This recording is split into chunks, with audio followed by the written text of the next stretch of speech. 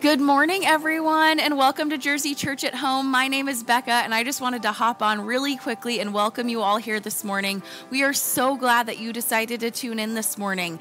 I know it's an early morning, and it's a hot one out there today, so we're just so glad that you are here with us today. We're excited about our chapel worship service, and we're just going to join over there right now, so let's all join over there together.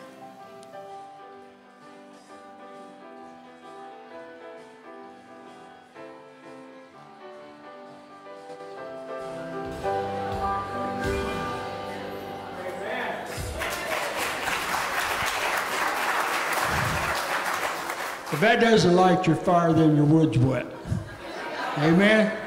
Amen. Well, good morning and welcome to the services here at Jersey Baptist Church in the chapel. Glad to have you this morning. Let's get started with the word of prayer. Our Father and our God, Lord, we come this morning, Father, thinking about yesterday and what took place. Father, we just pray, God, for our country this morning. We pray, God, that there would be a great revival in the land, Father, that there would be a sense of repentance, a sense of rededication, Father, and turn our thoughts and our prayers back to you, Father. God, we just give you the praise and the glory for being here today. We pray, God, that our worship would be pleasing to you. And, Father, it'd be glorifying. We just give you all praise, glory, and honor now. We thank you for what you did with Jesus, Lord, on the cross. And we thank you, God, that you love us so much. In Jesus' name, amen. Well, let's stand this beautiful morning and praise our Lord Jesus in song. 'Tis so sweet to trust in Jesus. 'Tis so sweet to trust in Jesus, just to take him at his word, just to rest upon his promise, just to know thus saith the Lord. Jesus, Jesus, how I trust him, how I proved him o'er and o'er. Jesus, Jesus, precious Jesus, oh, for grace to trust him more. Oh, how sweet to trust in Jesus, just to trust his cleansing blood, just in simple faith to plunge me neath the healing cleansing flood. Jesus, Jesus, how I trust him, how I proved him more and more. Jesus, Jesus, precious Jesus, oh, for grace to trust him more. I'm so glad I've learned to trust him, precious Jesus, Savior, friend.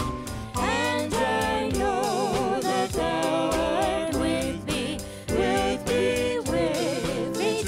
the end. Jesus, Jesus, how I trust him, how I proved him more and more. Jesus, Jesus, precious Jesus, oh, for grace to trust him more.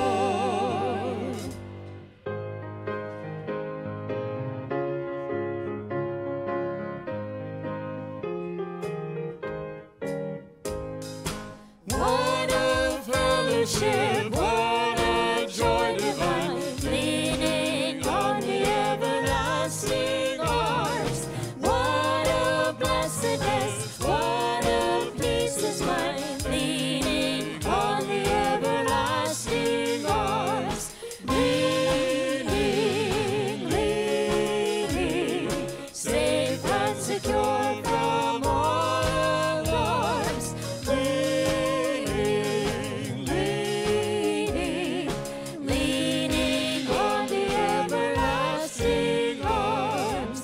What have I to dread? What have I to fear? Leaning on the everlasting arms. I have blessed be peace with my Lord so near, leaning on the everlasting arms, leaning,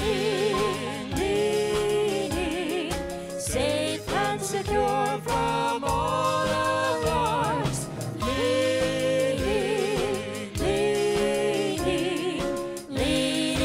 on the everlasting arms.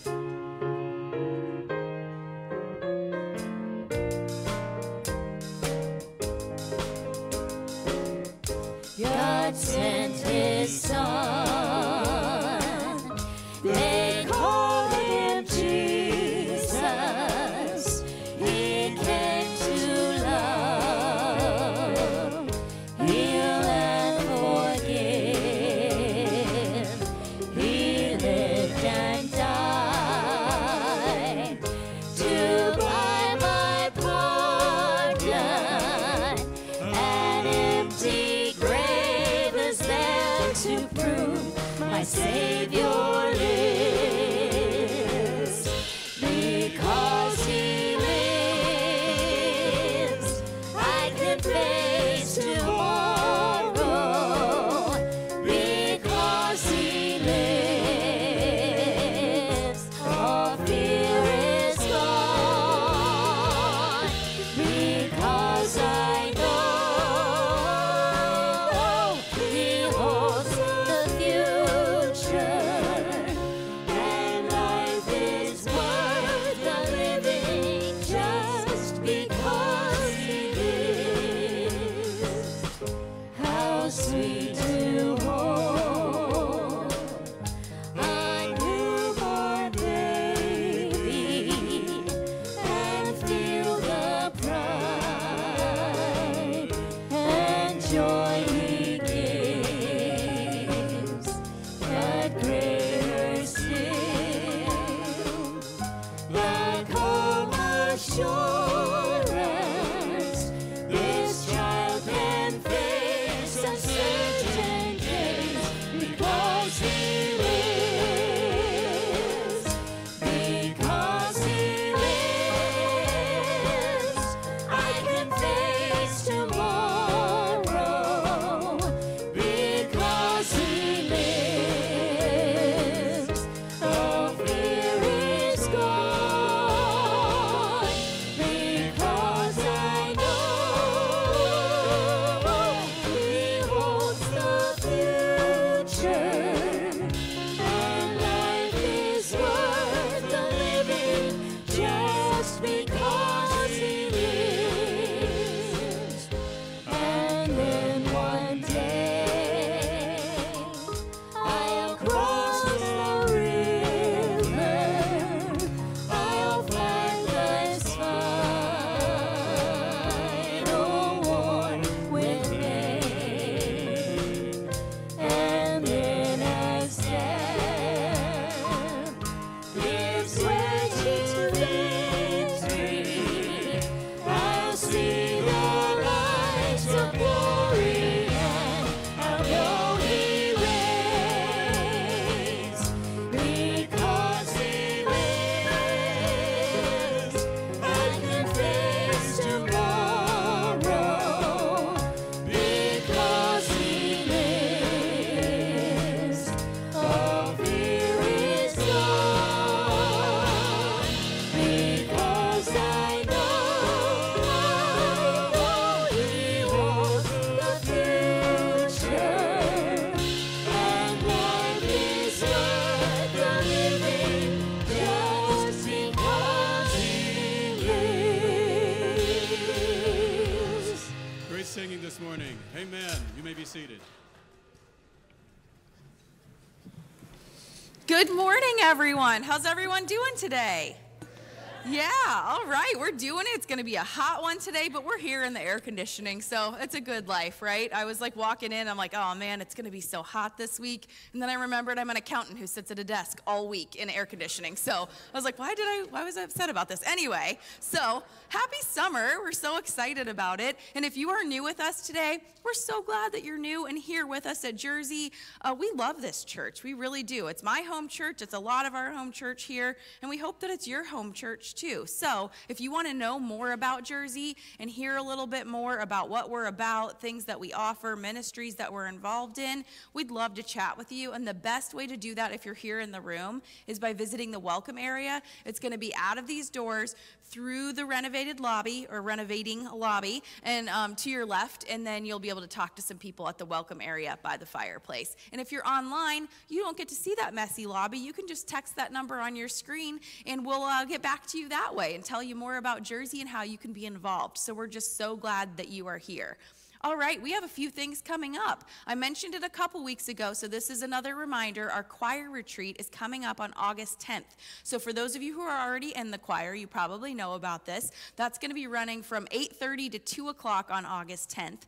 And you're going to be learning about some of the music that's coming up for the fall. And you're even going to be looking at your Christmas music already. I know, Christmas in July. That makes me a little sad in a weird way, but also, hey, it's exciting times. So Christmas music we'll be talking about a little bit, but it's not just going to be all work. There's going to be some fun. It's going to be 50s themed. You guys are going to be rocking out to the 50s. So if you would like to come dressed in 50s outfits, you can do that. Don't feel like you have to. I'm personally a low barrier to entry person. Like, don't give me more I have to do. So if you want to dress in 50s, go for it. If you don't, come anyway.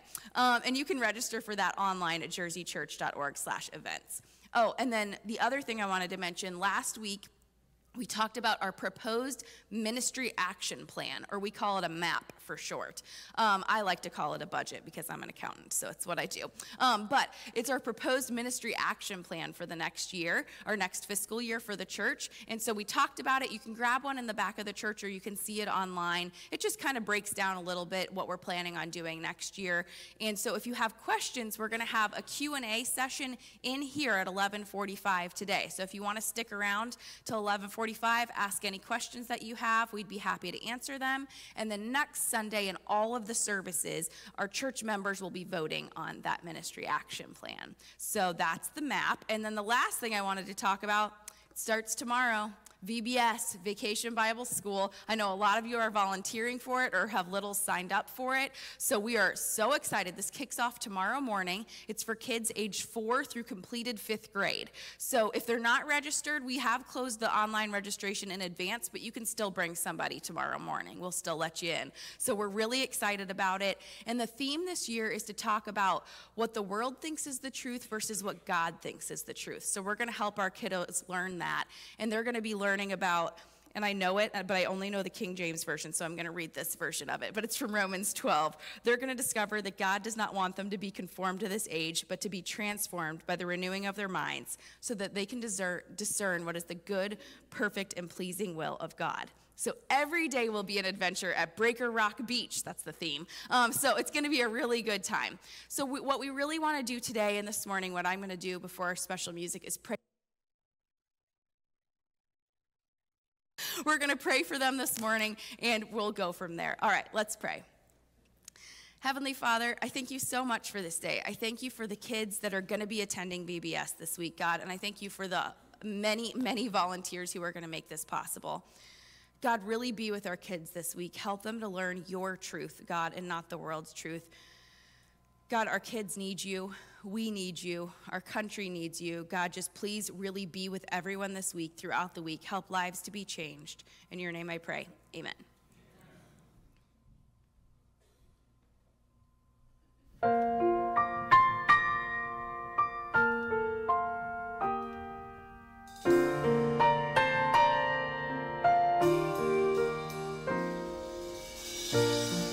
Every day they pass me by, I can see it in their eyes. Empty people filled with care, headed who knows where. On they go through private pain, living fear to fear. Laughter hides their silent cries. Oh,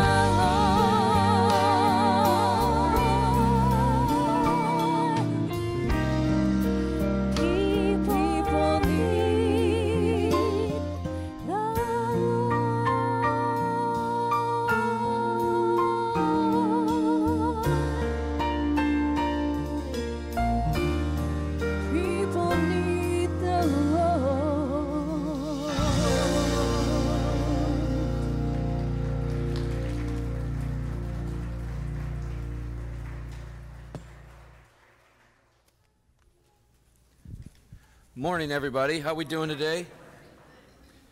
Well, a little bit of an audible this morning with everything that happened in Pennsylvania yesterday. We're going to just have a moment of prayer.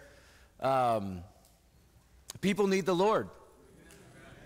And this is not the worst thing our country has ever gone through, but it is definitely not one of the shining moments of the political race.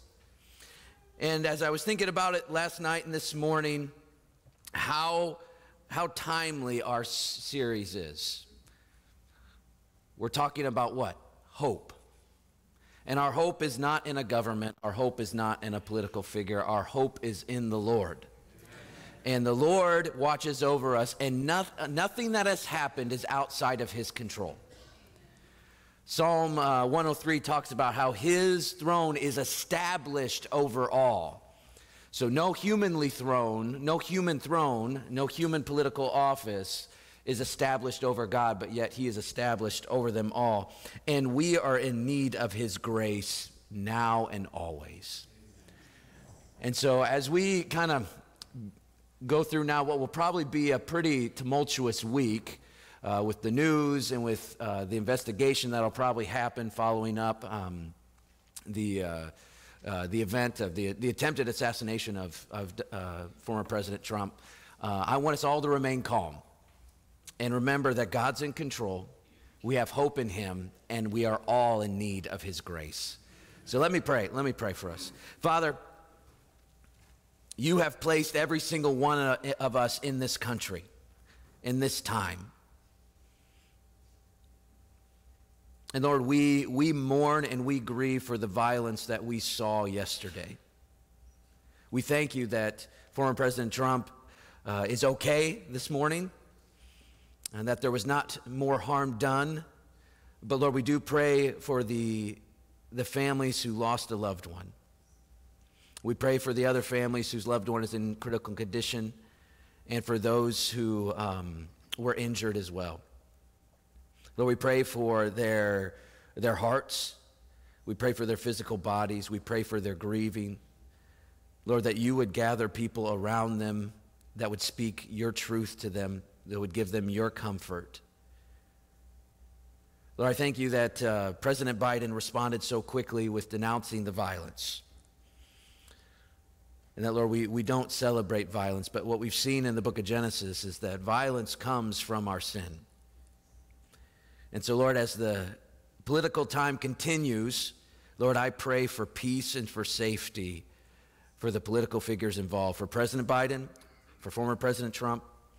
Lord, that you would keep them both safe, and that, Lord, after November, that your will would be done, and your kingdom would be that much closer to coming, Lord, if you haven't come before then. And we pray this in Jesus' name. Amen. Amen.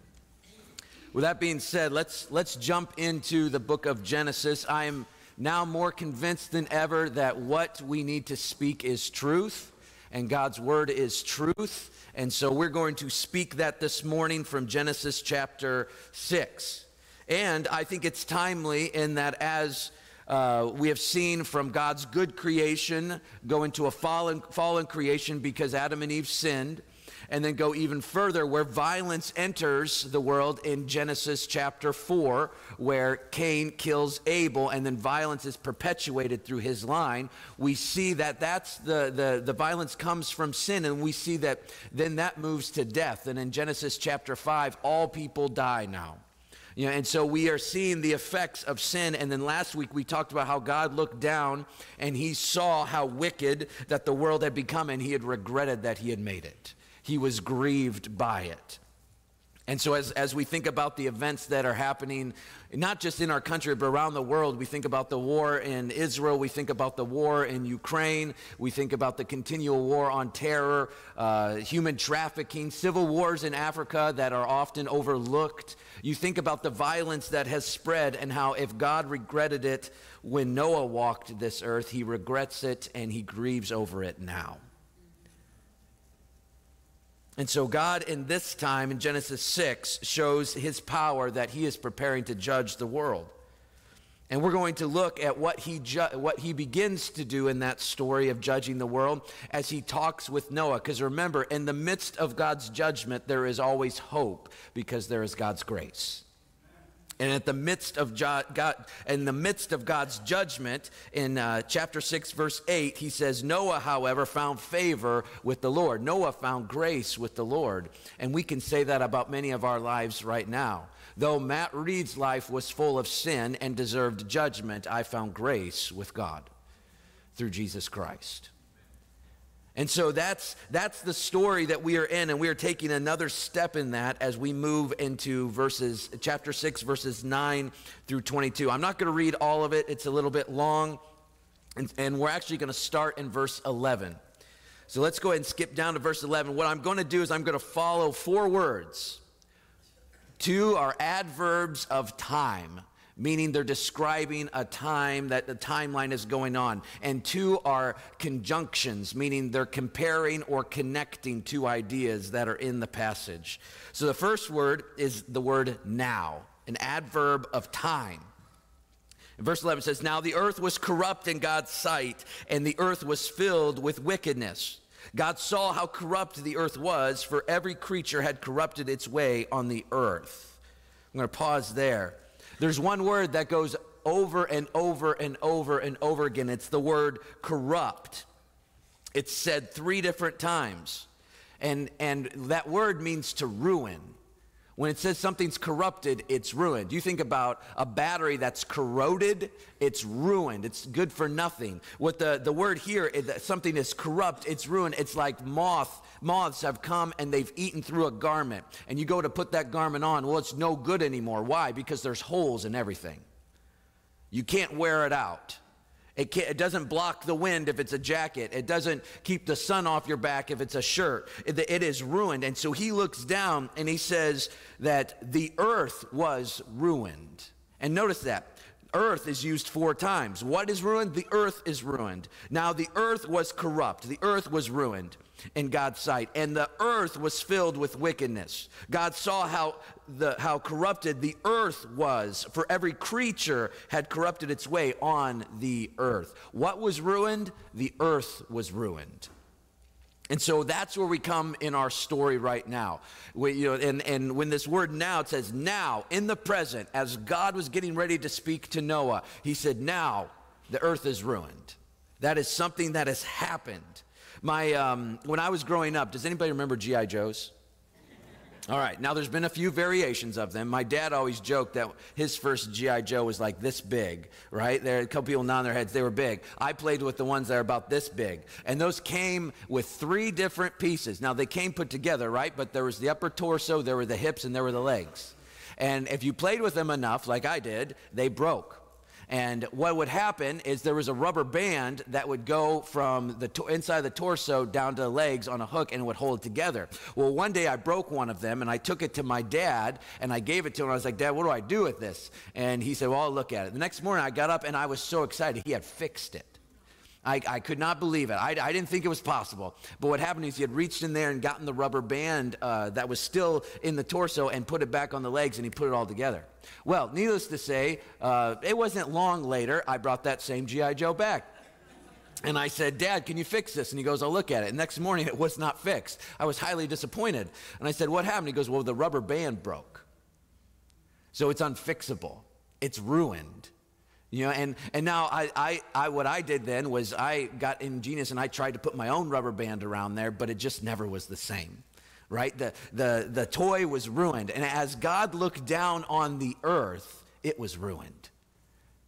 I could no longer play with my toy anymore. The guy was just a casualty on the battlefield. Right? Like, I could no longer play with the toy. It wasn't good to be played with anymore. The earth was not good like it had been created. The earth was broken and it was ruined. And that's where God looks down, and that's where he's at right in that moment, now. And then in verse 13, the next word is then. So now that was happening. Then God said, as God looked down, he saw that the world was corrupted. In verse 13, it says, then God said to Noah. So Noah's conversation with the Lord is based upon the world being ruined.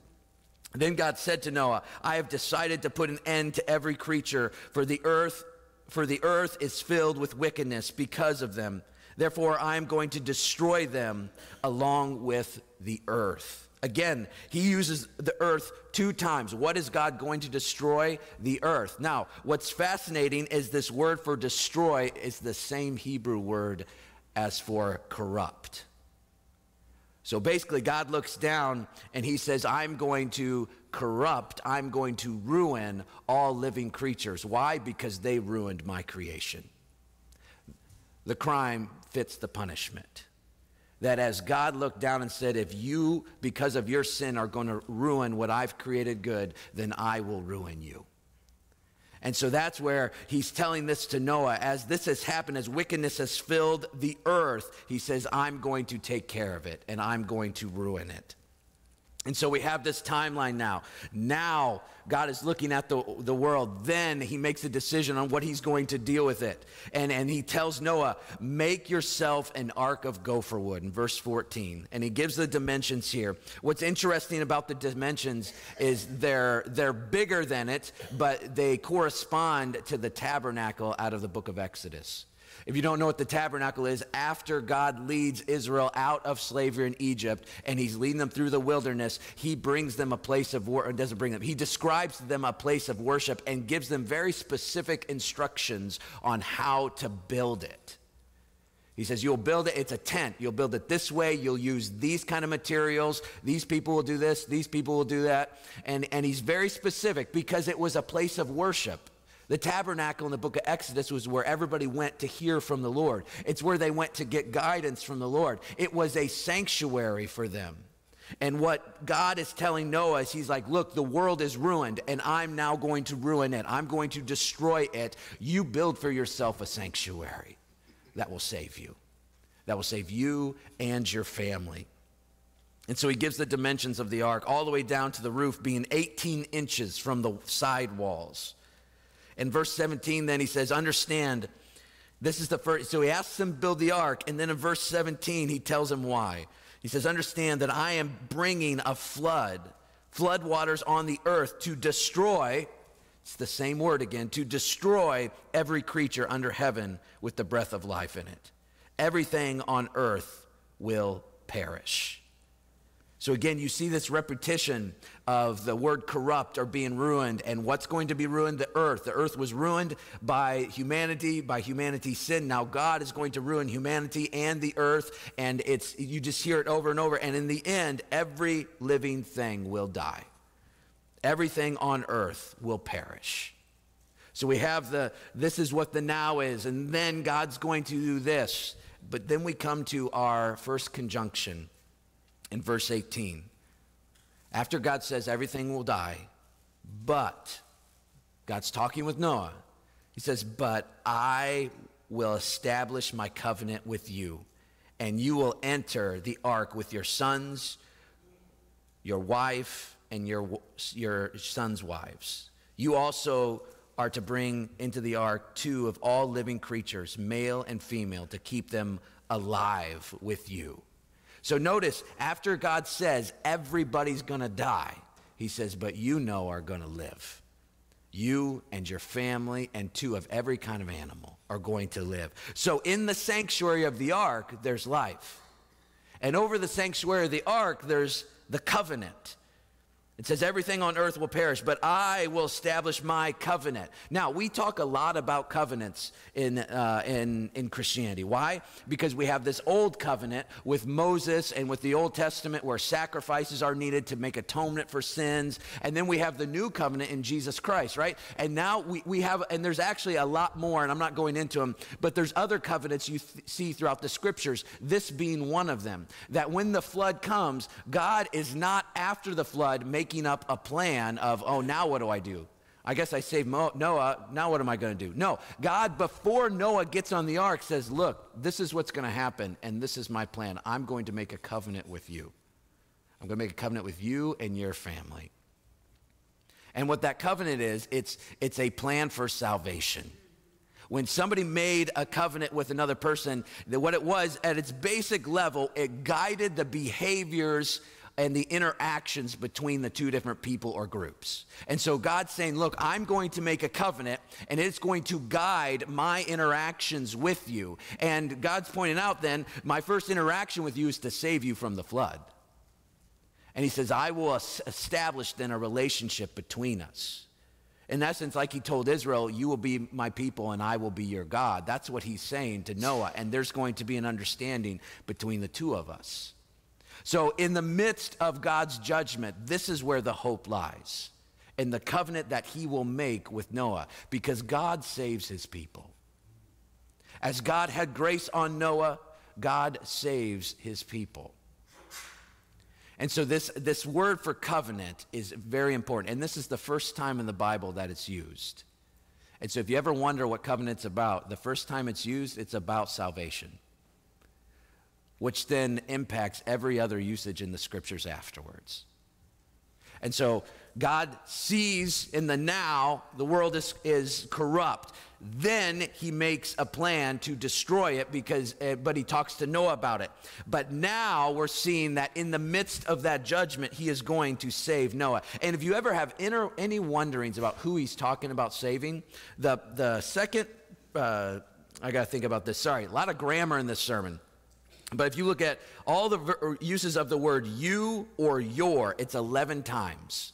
It's 11 times from verse 18 to verse 21.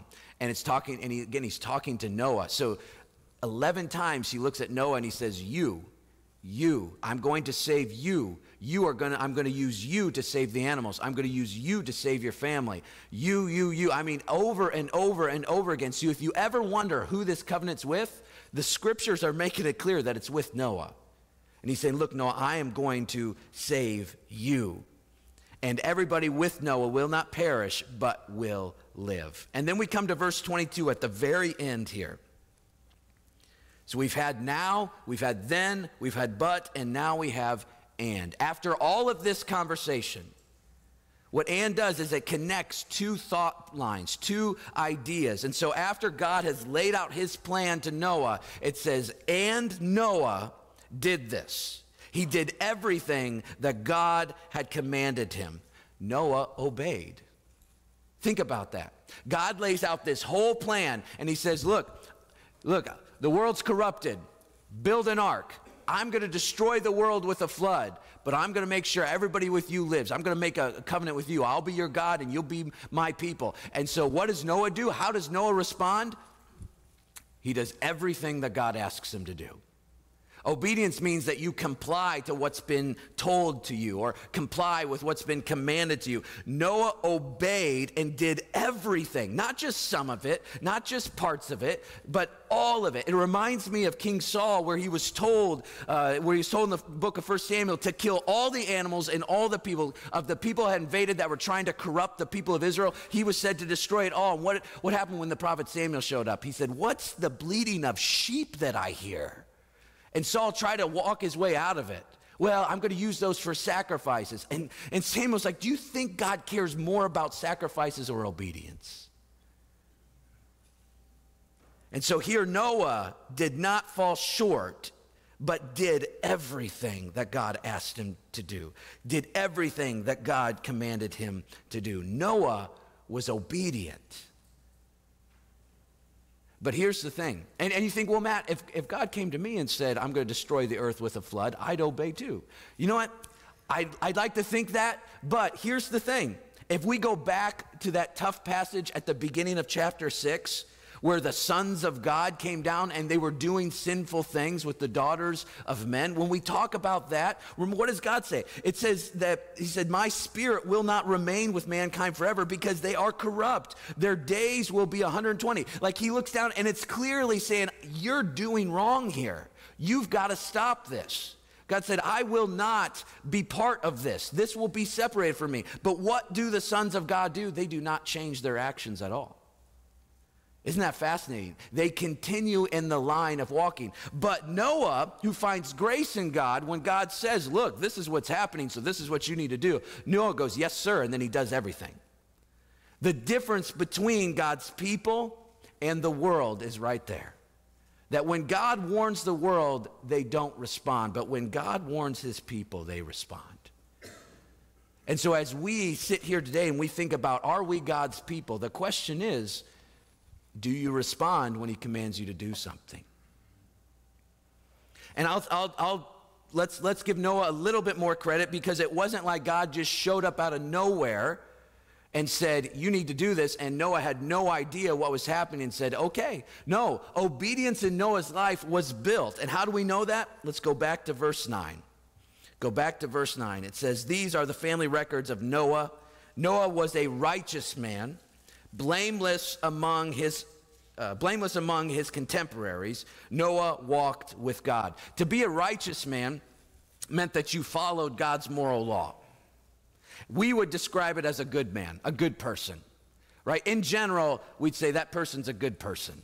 Well, Noah, in general, followed God's moral law. But when you moved on to blameless, blameless then was, the root word is whole or complete. And so there's this idea of you being wholly and completely God's. It's used for unblemished sacrifices. So those sacrifices that were given to God were to be pure. And so this idea of blameless is purity and holiness. In Psalms 119, Psalm 119, 119 verse 1, it says, how happy are those whose way is blameless, who walk according to the instruction of the Lord. So the idea here is the person whose way is blameless is that person who's following the instruction of the Lord. But there's more than just being a righteous person, being a good person. It's you're doing it well, you're doing it holy. And then you come to the final description of Noah, and it's Noah walked with God. And we talked about that in chapter 5 with Enoch, right? Noah walked with God, or Enoch walked with God and then was no more. What's that mean? Well, when you walk with somebody, you're next to them. You're making them a priority. And we only see Noah and Enoch described in this specific way. Others walked before God, others followed God, but only Enoch and Noah walked with God. And so what you see in this description of Noah's life is that he was righteous. Well, a lot of people were righteous. He was blameless. Not a lot of people were blameless. And he walked with God, and only one other person in the Bible did that. Old Testament did that. So you see this stair-stepping of understanding Noah's character. That's who Noah was before God talked to him. So Noah's obedience was built in the fire of his character being built throughout his time, so that finally when God came to him, Noah was ready to be obedient in the big thing. He was obedient in all of the daily things, so that when God finally came to him with something big, he was ready. Because obedience, an attitude, a spirit of obedience is built over time. But we as God's people, we need to be obedient. God has promised to save us, and we need to be obedient. That's our response. As we have a covenant with God, which is a new covenant. Jeremiah 31:31. Look, the days are coming. This is the Lord's declaration. When I, God, will make a new covenant with the house of Israel, with the house of Judah. God is making a new covenant, and we are part of that. That new covenant comes in Jesus Christ. That Christ, what do we say when we do communion? Jesus sat at the table and he said, this wine is my blood of the new covenant. The old is gone, and behold, the new has come. In Christ we find the new covenant. And the covenant is our promise of salvation, our promise of receiving grace. Why and how? Through the blood and through the crucifixion and the resurrection and the new life of Jesus Christ. That's where we find our covenant with God. If you believe and place your faith in Jesus Christ, you are part of the people of God, which means you receive the promise of God's salvation, just like Noah did. And so what should our response be to that? Obedience. Daily and regular obedience. I loved what one pastor said about Noah. He called him the solitary saint. Because Noah was a righteous man in the midst of an unrighteous world. And so when we start talking about obedience, what's that mean for us today? We, at times, have to be solitary saints. You know exactly what I'm talking about. When you're at work and you're the only one that wants to do what's right. When you're sitting with your family and you're trying to make a decision and you're the only one who wants to do what's right. When you're sitting with friends and friends are talking about things and they're wanting you to participate in those conversations, but you as the one believer, the solitary saint, as you stand there, you know that you can't do it. That's how Noah lived his life. The solitary saint in the midst of a corrupt and broken world.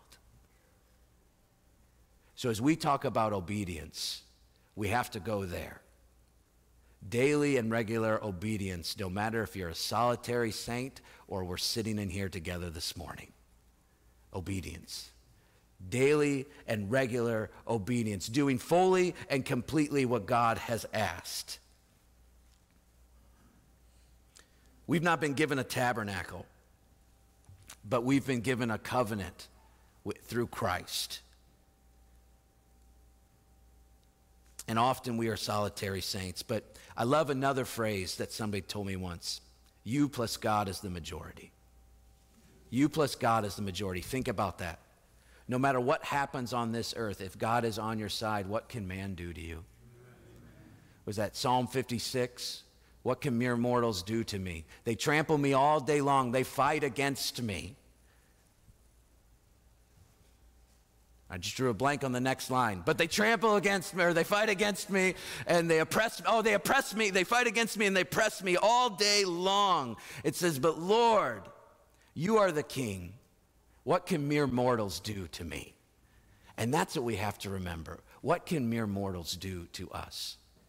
So in those times when we're solitary saints like Moses, we have to practice obedience. And those times of obedience have to be built on daily and regular obedience. And so what I encourage you to do this week, acts of random kindness.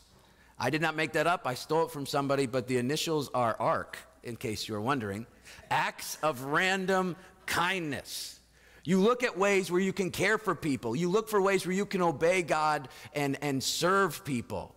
And when you do that, and you don't shy away from those are actually acts of obedience to God. Because we've been called to love people as Christ has loved us. And so we have been given Christ. That's the covenant we have. God has promised us salvation through him. And so we need to respond like Moses and obey. And we need to do it daily, and we need to do it regularly. Acts of random kindness. Acts of random kindness. I love, because you're going to find in life, you're going to feel lost, you're going to feel confused, you're going to feel alone, you're going to feel you're not sure what to do next. And in those times, you seek to obey the Lord, and he will take care of you. I love the story of C.S. Lewis, Chronicles of Narnia, The Horse and His Boy. And it's about this boy who meets a horse that can talk to him, and they're trying to escape slavery. Well, they escape out of a town. They get separated from their friends, and Shasta, the main character, gets separated from the horse, and he finds himself in a cemetery. A cemetery of tombs that are haunted and scary. And he's sitting there, and the sun goes down, and it gets dark. And then all of a sudden, he begins to hear the jackals crying. And that eerie laugh that we all know from the movie Lion King, right? You know, the jackals are laughing. And he said, and all of a sudden, this cat shows up and sits next to him. And the shadow of the cat scares the jackals away. And the fur, the warmth of the cat comforts the character Shasta. Well, in the end, what he realizes is that cat was actually the mighty Aslan, who's the God figure of the story, and who's a mighty lion. See, God showed up in Shasta's time of fear. When you are that solitary saint, God will always show up. God will always show up. No matter if the jackals are crying, no matter if wickedness is coming in upon you. But you've got to stand as the solitary saint, which means you have to start obeying daily and regularly. And I'm not asking for perfection. I will never ask for perfection because I can't give it and you can't give it. But sometimes the most obedient thing we can do is repent of a sin. We fall into temptation. The next best thing is to repent of the sin and move forward. But seek to obey God to the best of your ability, because you're not alone. He's promised to save you, and he will bring you something to do that is great. But start today with daily acts of obedience. Let's pray.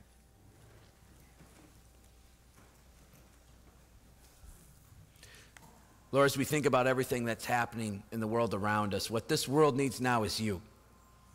What this world needs now is for you to intervene. And though we recognize that in the past you have intervened in miracles, we recognize that in ways of power that only the Almighty God can do, but often, God, and most often, you intervene through your people.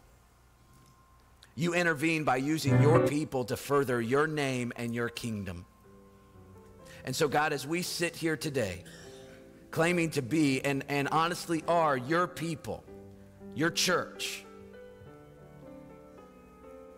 we ask that you would help us obey, that you would help us to obey on a daily and regular basis, Holy Spirit, that we may be your tools to further your kingdom in this earth. For Lord, we recognize that it is full of wickedness and sin and violence. But Lord, your way is the way of peace and of love and of salvation. Let us obey your way. We pray this in Jesus' name. Amen. Amen. Thank you so much for joining us this morning. We are so glad that you chose to worship with us here at Jersey this morning. We love worshiping with you every week, and we are so glad that you joined us today. If anything that Pastor Matt said this morning really spoke to you, or if you made any decisions this morning, we would love to hear about that.